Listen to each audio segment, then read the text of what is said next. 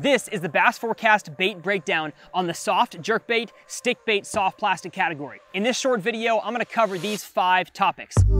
Key features, top tips, matching forage, rod, reel, and line, and hook set. So let's start with the key features. The soft plastic jerkbait and the soft plastic stickbait are different from one another, but they have a lot of things in common, which is why we put them in the same category. Both of these excel in shallow water, but the one thing that makes them different from other soft plastics is that they are extra effective when rigged totally weightless. And all it takes to achieve this is getting a 3 or 4/0 wide gap hook and rigging them Texas style. Let me show you how. First, tie on your wide gap hook. Next, poke the hook through the nose of the lure about 1/3 of an inch, feed the hook through, turn it so it hides the knot in the soft plastic head, and then poke the hook back through, but keep the point just under the skin of the soft plastic so it's totally weedless. Now, like I said, both of these soft plastics excel when rigged weightless, but of course you can add a bullet weight if you desire to get that lure farther down in the water column. But a great way to rig it with a weight attached is with a belly weighted wide gap hook like this one. The great thing about a belly rigged setup is that it still allows the soft plastic to glide down the water column as it falls, and let me tell you, that gliding action is super enticing to shallow bass. The retrieval of a soft plastic jerkbait or a stickbait is super simple. Let me show you. The first step is to make a long cast over the area you're fishing or to a specific piece of cover or structure. Step 2 is to make sure it sinks down in the water column, and then step 3 is to retrieve it back to you in one of 2 ways. First being fast twitches of the rod, either up or down, or 2, just like any other Texas rig worm or soft plastic, a slow lift off the bottom. Both of these retrieves get the lure off the bottom, therefore letting it glide back down in the column. One is just more erratic than the other. But how deep should you be fishing this category of soft plastic?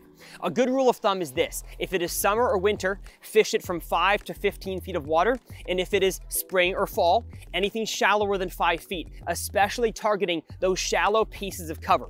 Grass lines, grass flats, docks, and lay down sticks and stumps. Those places are excellent places to throw a soft plastic jerkbait and stickbait. These 2 soft plastic lures may look similar in the water, may have similar functions, but they don't imitate forage the same. A stickbait looks nothing like any kind of natural forage out there, whereas the soft plastic jerkbait does. It looks very similar to bluegill, baitfish, any kind of natural forage you have in your body of water, a soft plastic jerkbait can imitate. So if you're fishing this category in clear water and you're able to see exactly what the bass are eating, try to match that as closely as you can to the color soft plastic jerkbait. And if the water is dirtier or deeper, feel free to throw both of these, but just make sure you have the right color picked. So in dirty, darker water, go with your darker colored soft plastic variations, your black and blues, motor oils, and in clear water, go with the natural colors, your green pumpkin and watermelon variations. The rod, reel, and line we recommend for this category of soft plastic is probably one you've already got laying around. That consists of a medium or medium heavy power rod, either spinning or bait casting, whatever's comfortable for you,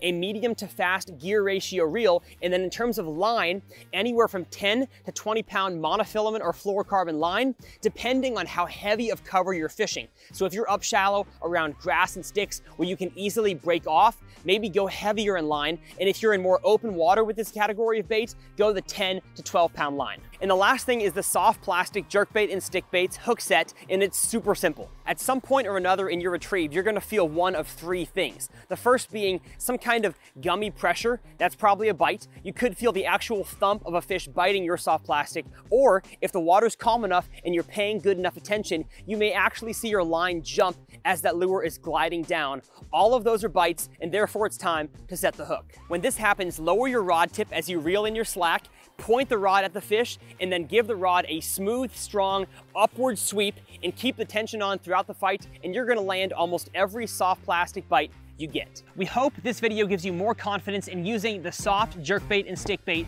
so you can adapt to the conditions and catch more bass. And I'll see you out on the water.